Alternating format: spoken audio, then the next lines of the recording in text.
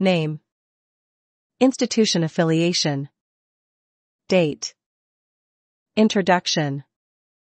Student mental health problem is on the rise in campuses around the world.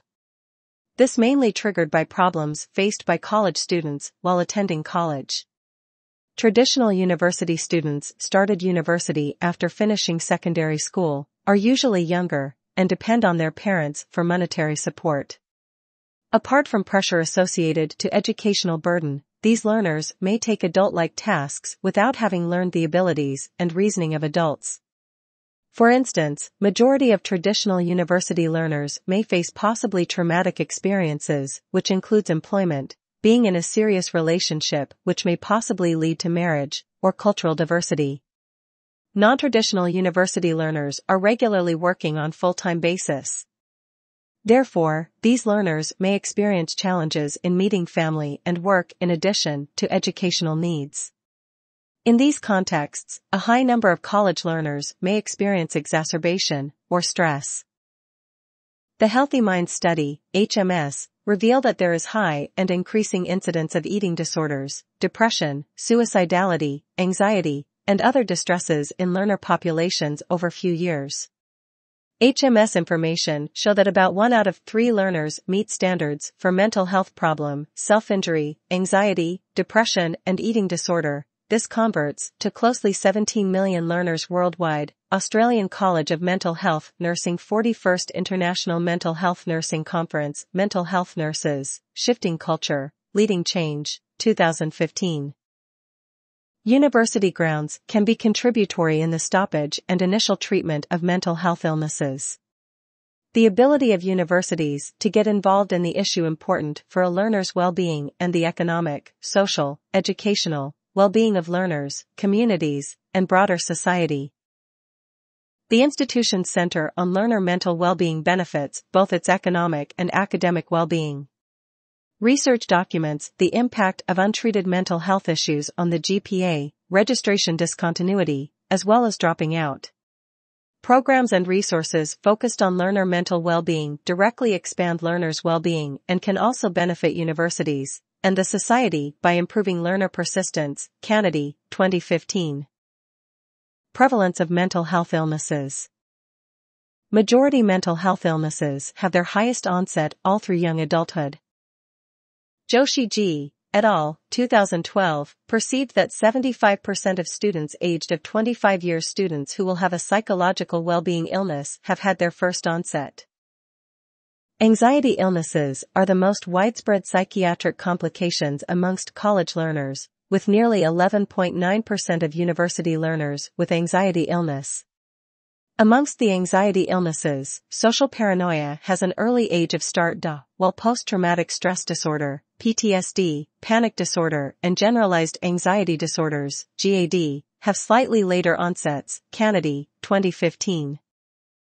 Effects of age of start on course of psychopathology. When evaluating university learners, it is important to define age of start of present psychopathology. Especially, time of diagnosis of mental well-being illness is related to poor result and may be linked with a diverse presentation from that of later onset. For instance, numerous research have established that early onset anxiety illnesses are linked with chronicity and greater risk than the adult onset. The childhood onset anxiety seems to raise the possibility of the increase of various consequent psychiatric conditions.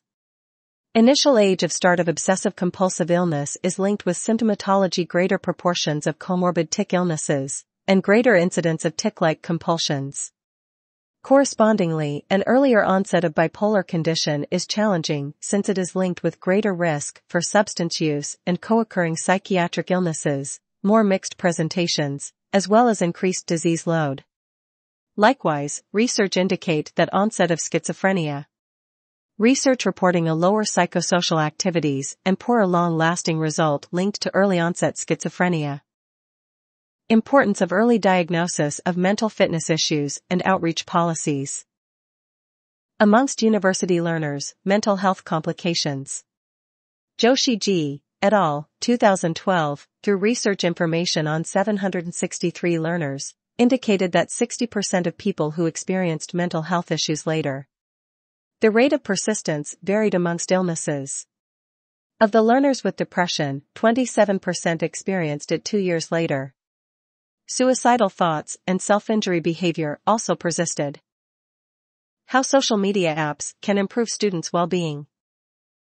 Social media researchers have largely focused on how it affects the lives of youth and college learners, and many researches have established deleterious effects. However, a new research contends that negatively linked with the usage of social media can be attributed to life phases rather than the technology use. The Michigan State University social media study indicated regular usage of social media can enhance mental health amongst college students and help increase the risk of serious psychological suffering such as anxiety and depression. The current research involves creating social media platform where students can share their problems and different extracurriculum activities and also form discussion groups. Conclusion. In conclusion, mental health complications are common amongst university learners. Academic pressure together with stressors typical of joining university may take part in the initial onset of mental well-being and substance abuse problems. Frequently the psychopathology is usually chronic because of low percentage of care seekers and low observance to treatment. Therefore, it is important to have outreach plans and apply policies to encourage care retention. Bearing the fact that a high number of traditional learners still rely on their family for support, parental participation in treatment of mental health problems is vital. Lastly, given the effect that educational activities may have on continuity of treatment, it is important for doctors to make sure that learners receive treatment all year round and to collaborate with different doctors, which may be integrated in the learner's treatment. Therefore, specialists in family dynamics, developmental psychopathology, mental college problems, as well as systems of treatment is vital to carry out clinical treatment to university students. References. Australian College of Mental Health Nursing 41st